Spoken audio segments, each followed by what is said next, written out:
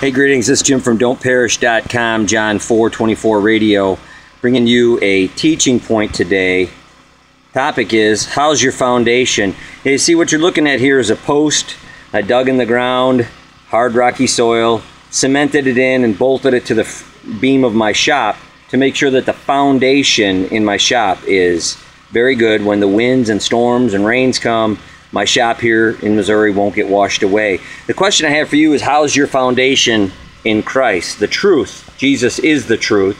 John 14:6. Thy word is truth. John 17:17. How's your truth, your foundation in Jesus Christ? He warned about only a man who is not wise builds a house upon sand.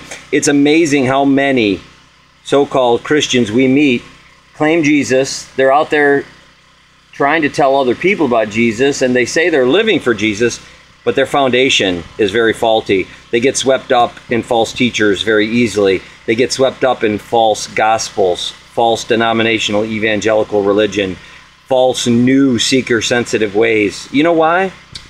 It's because their foundation is not solid. They haven't dug deep in God's word and rooted themselves to the truth and grounded themselves as the Bible teaches us to. The book of Psalms says, hide thy word in thy heart.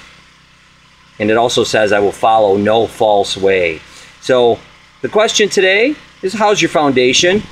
Go to the link below, and we will have an article there that'll help you in your foundation in Christ. Don't move to the walls and move to building a roof before you have a solid foundation in Christ. That's not wise, and that's what most of the world is doing today.